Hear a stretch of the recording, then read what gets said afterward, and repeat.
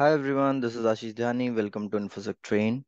So today we are going to discuss about a very well-known attack which is pass the hash.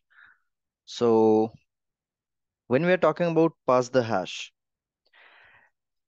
it is a part of lateral movement. So after gaining hashes, it is up to the attacker what they decide to do with the hash. So you can try your hand on cracking it, but we all know it is difficult and time consuming. So there is no guarantee of gaining the correct password. So then there is other way. During authentication, the basic procedure is the password is collected from the user and then it is encrypted, and then encrypted hash of the correct password is used for future authentication.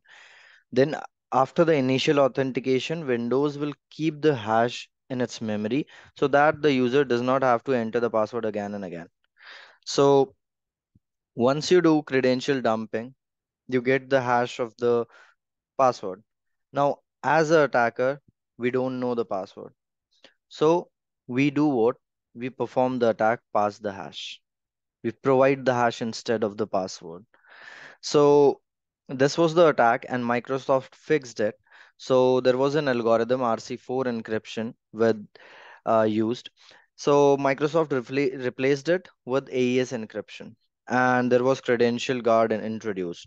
So many people, many users, they believe that pass the hash attacks are now gone. But the reality is, the changes made the attack difficult to perform, but they never really solved the problem.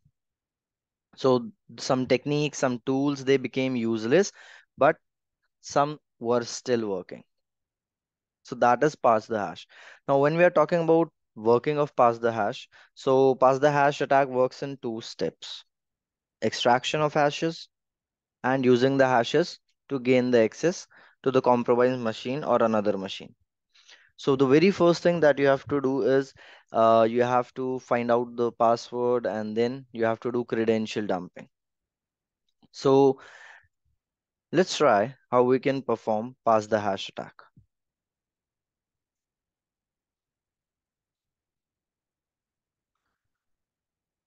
So we have our Kali Linux here and we have Windows Server running.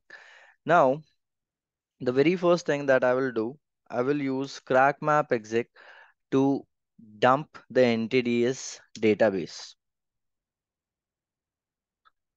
So the NTDS database is in front of me. Now I have the hashes of all the machines. So let's say we pick up this one, the administrator's credentials, the administrator's hash. Then there is a tool IAMPacket in which lots of Python libraries and Python executable files are there. So for that we are using SMB client. So what we'll be doing, we'll be using SMB client.py. We'll give the hashes. The first one is an LM hash. So we have to give 32 zeros, right, instead of that. And then the original hash, the NT LM hash is there. And then the name of the domain and the user and the IP address of the target machine. Once you do that, we can see that I'm connected to the target machine.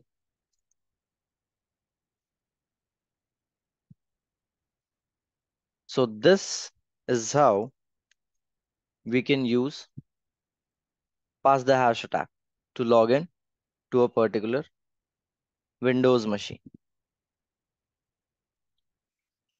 Thank you.